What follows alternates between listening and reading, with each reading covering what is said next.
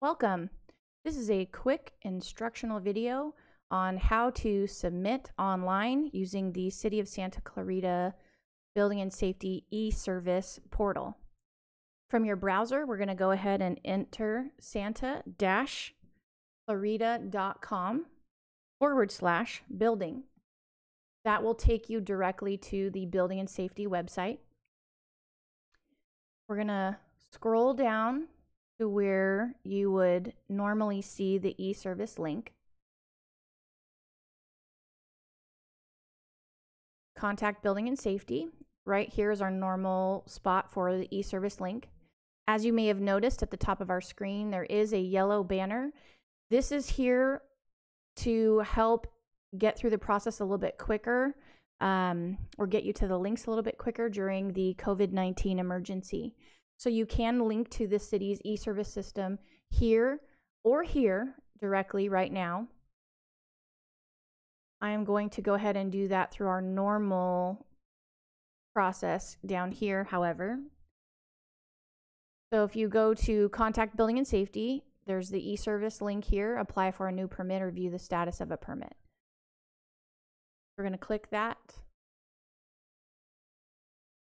And that is going to take us to the City of Santa Clarita Citizen Access side. So I'm going to register for an account as a new user. So we're going to click on the Register for a New Account here at the top. And then it says Account Registration. You will be asked to provide the following information to open an account. Choose a username and password, enter personal and contact information, and license numbers if you are registering as a licensed professional. If you're a contractor, make sure you have your license number and your expiration date handy, because you will want to enter all of that information along with workers' comp if you have it at that point. We also have a disclaimer here, so please read that in its entirety. Once you are done reading all of that, you will want to click I have read and accepted the above terms. Then you will want to click on the Continue Registration button.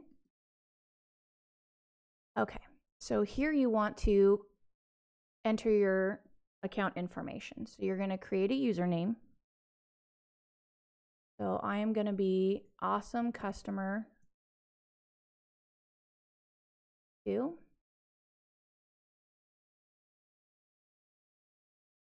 Customer Santa-Clarita.com. I'm going to enter a password. And then you're going to pick a security question. Live.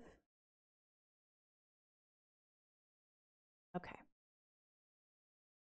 Enter your contact information here. You'll want to click on the Add New button.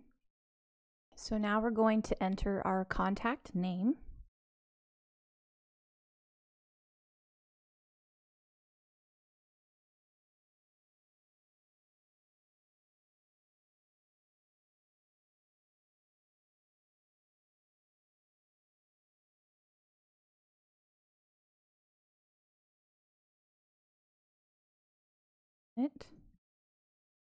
Put in the city, state, zip code, and then you want to put in your business phone number here.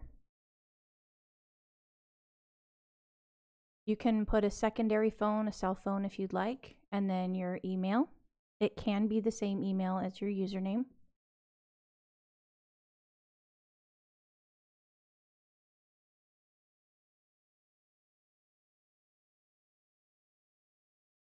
Okay, and then you'll want to click Continue.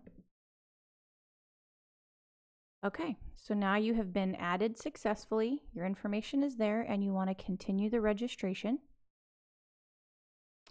All right, your account has been created successfully. So right now you can log immediately in using the username and password you just created. We're going to do that.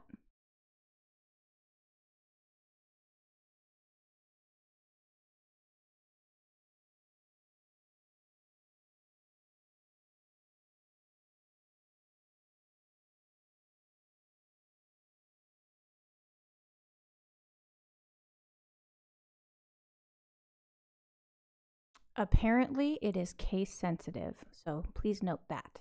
All right, so if you had records already set up or permits set up, you would be able to see them from clicking on your My Records. And right now we are going to click on our building because that'll take us to the building and safety submittals. So you go ahead and click on building, and you have 3 options here. You can create an application, you can search existing applications, or you can schedule an inspection once you've already had your permit issued. So we're going to go ahead and create an application. So again, we have a disclaimer here, so you want to read through that thoroughly again. Click on I have read and accepted the above terms once you finish reading, and you'll click the Continue Application button. I just wanted to go over this page with you because sometimes this is a confusing area, so I wanted to make sure that I could bring some clarity to it. So we have 2 options. You can see them right here. We have building permits and we have online permits. This is a quick description of what is included in building permits. So we have a building combo permit or an MEP permit. The building combo permit would be used for residential and commercial submittals, and that would be for anything that combines all trades and has other construction. So that would be tenant improvements, that would be kitchen remodels that have, you're changing a wall, moving a wall, and doing mechanical, electrical, plumbing.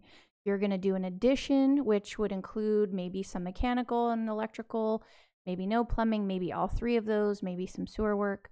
You're going to do a re-roof, a patio cover, a block wall, anything that's going to build something. So anything that has that type of construction work would be a building combo permit.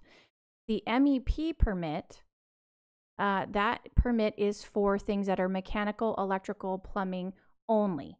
That would be mechanical, would be an HVAC change out. So if you're going to change out your air conditioner or your FAU, you'll want to pull an MEP permit. If you are going to replace just the ducting along with your air conditioner, that would be a mechanical permit. If you are going to install solar on your residential rooftop, that would be an MEP permit. If you're going to install a battery wall to an existing PV system, that would also be an MEP permit. So I just wanted to clarify kind of the difference in those 2. Then we have another option down here, which is online permits. We have 4 specific online permit types, and online permits can be issued immediately. They don't have to be submitted and reviewed by staff. Those are immediate online permits, and that would be an electrical panel upgrade, a repipe permit, a water heater changeout permit, and a water service permit. The caveat with these is that they're single use. You can only do an electrical panel upgrade. You can only do a repipe. You can only do a water heater, and you can only do a water service. So if you're going to do a combination of things, or that's part of a larger scope of work, you definitely want to choose one of the building combo or MEP permit options from above. I am going to click on the building permits just to give you kind of a quick idea of what that will look like. And again, you pick between your building combo permit and your MEP permit. If you are confused, feel free to look up here, okay? Or you can always call our office at 661-255-4935 and get some assistance on which one to select if you're confused. So you want to click on building combo permit if you're doing something like a patio cover, a re-roof, a block wall, and then you would continue your application. I just wanted to give you a little hint on this. So when you're entering your project information location, less is more. So if you put in your street, I'm going to use the City of Santa Clarita's City Hall address for this, just for a sample.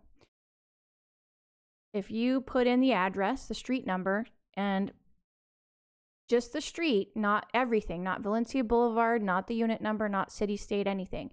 If you put in just the street number and just the street name and you hit search, it will return every possible option that we have for that address in the system. So you can pick if it's unit 100, 110, 140, 200, etc. So you have options there. So I just wanted to give you a little bit of a hint here. You don't have to put in the whole thing. If it's Valencia Boulevard, that's okay. Just put in Valencia. If it's Vista del Canyon, that's okay. Just put in Vista. Less is more, and just do street number, street name, hit search, and that should come up. If you have issues, let us know. You can always call our office. If you're trying to search by just a parcel number, it may not find you because our system is set up not to take parcel numbers if there's no assigned address for submittal. So if you have that issue, please definitely call us at 661-255-4935 and we'll be able to help you through that. So this was just a quick guideline to get you set up and get you kind of started on walking through the system. This concludes our instructional video. For additional questions or assistance, please contact our office at 661-255-4935.